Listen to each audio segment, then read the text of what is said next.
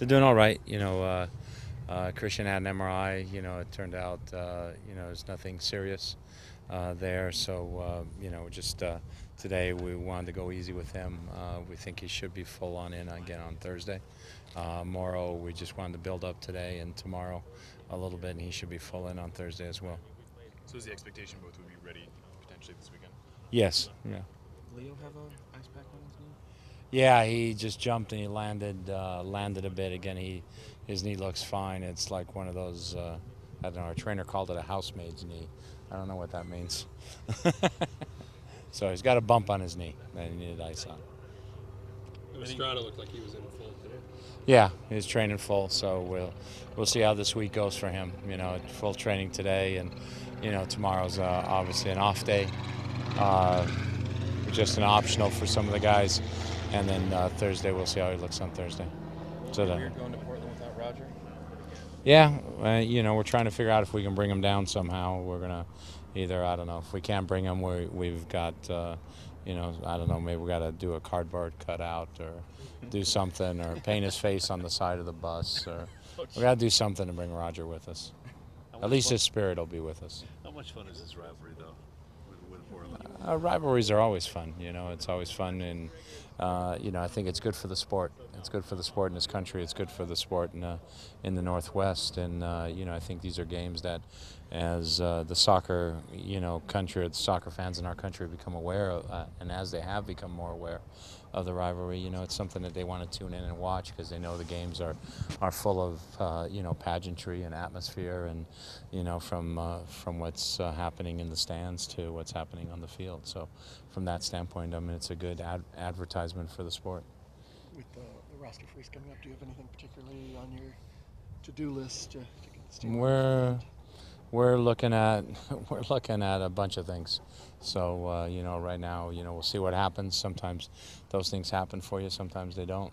So we'll know by Friday. Do you guys know if you'll participate in the Marcus Tracy lottery? I haven't made a decision on that yet. There's still some time to go.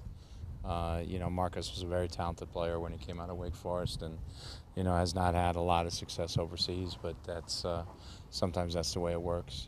But he's also had some injury issues, so we got to do our due diligence, and then we'll see. I'm sure all the other teams are doing the same. How high could he have gone that year if he was going to come down the West? He would have probably been a first-round pick. He would have probably gone in the first 5, I think.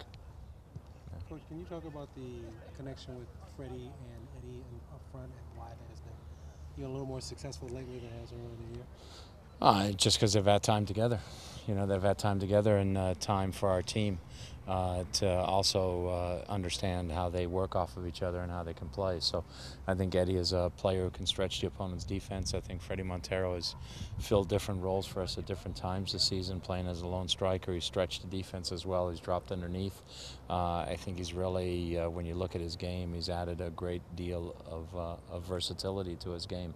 And, as a result, as they get to understand each other and our players understood them better, they've become a very dangerous combo. And I think what happens is if an opponent concentrates on one, then the other one gets some space and gets to do his thing. And when the opponent concentrates on the other one, then all of a sudden it works the other way. So Chivas concentrated on Eddie Johnson down in L.A. and Montero had 3. They concentrated on Montero up here, and then all of a sudden Eddie had 2. So, it's good to have 2 players like that, because it just means it allows you to then spread the other team's defense. You've said that you take some particular pride in games where Freddie and Eddie both scored. Do you take another level of pride when one of them's sending the other up for goals? Well, that combination was excellent. I mean, it's the, there were so many good things in that play. There was the explosion of Freddie to get beyond Chalry. There was the quality of the cross, off his left foot, which is not considered to be a strong foot for sure.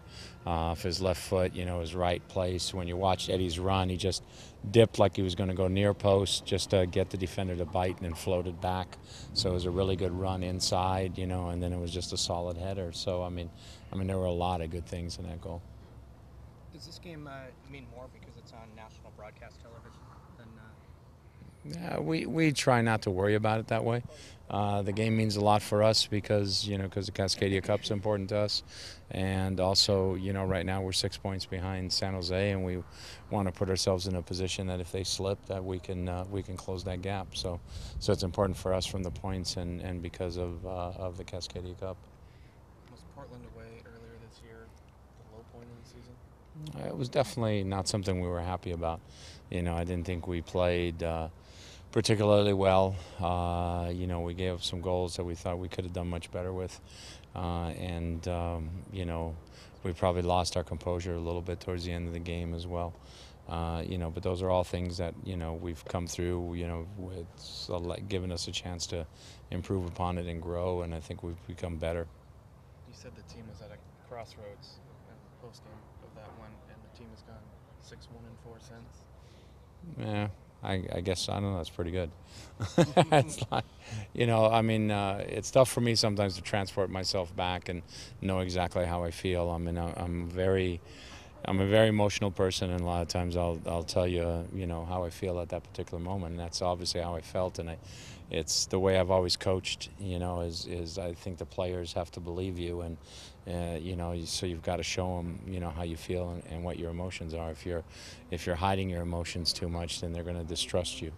And, so obviously, that was expressed to the players at that point that we weren't happy about that performance and that things needed to change. And obviously the guys responded and have responded very well. Brad mentioned that was the first time that he could remember being pulled at halftime. It seems like he's been playing particularly well since then. I mean, do you feel like he got a particular message, or was there a message you were trying to send? I didn't think he had played really well in that first half, and it doesn't matter who you are, that's sometimes going to happen, and sometimes players, obviously quality guys respond to situations like that because they have a lot of pride, and they've got quality to go with that pride, so they're able to go out there and say, well, wait a second, I'm better than that. And obviously that's what he's done since then. So, but it's happened at various stages in careers to most everybody probably. They asked me to do an ad, and I thought, cool. They want me because I play for the Seattle Sounders. Then I find out it's because my wife told them I'm a good dad. Even better. For me, being a good father is much more important than soccer. So here's my message. Be a good parent. Stay involved with your kid's life. Do something with them, anything. Take a walk, read a book, maybe go see a Sounders game. We can make it better for our kids by staying involved and showing that we love them.